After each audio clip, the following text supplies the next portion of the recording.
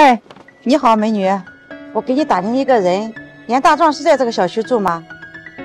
啊，是的，你找大壮有什么事吗？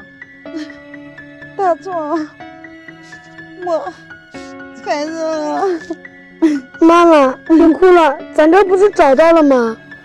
切，这个严大壮还真行嘞，什么时候在外面欠的风流债，还弄了一窝。严大壮，找你的。大壮，你让我找的好辛苦呀。哎，你是谁啊？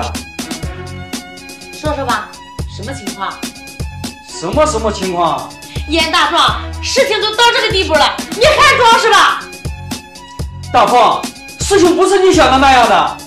大壮，你敢说你不认识我吗？大姐，我真不认识你，你可别过来害我呀！哎，也难怪，都过去那么长时间了。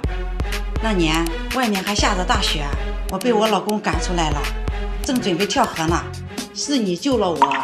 你把你身上仅有的500块钱都给我了，让我坐车回娘家。到家才发现自己怀孕了。要不是当初你帮我，哪有我们娘俩的今天啊？我打听了半年多，才知道你在这里住，所以我就带着孩子来了。儿子，快给恩人磕个头。不用，你不说啊，这事儿我都忘了。这些年你们娘俩过得还好吗？这些年独自开了一个厂，效益还可以。这10万块钱你拿着，要不是你，我们娘俩早就没命了。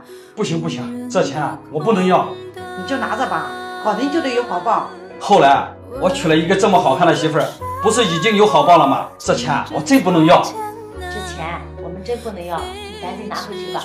以后啊，带着孩子经常来玩，这门啊你也认识了，是不是？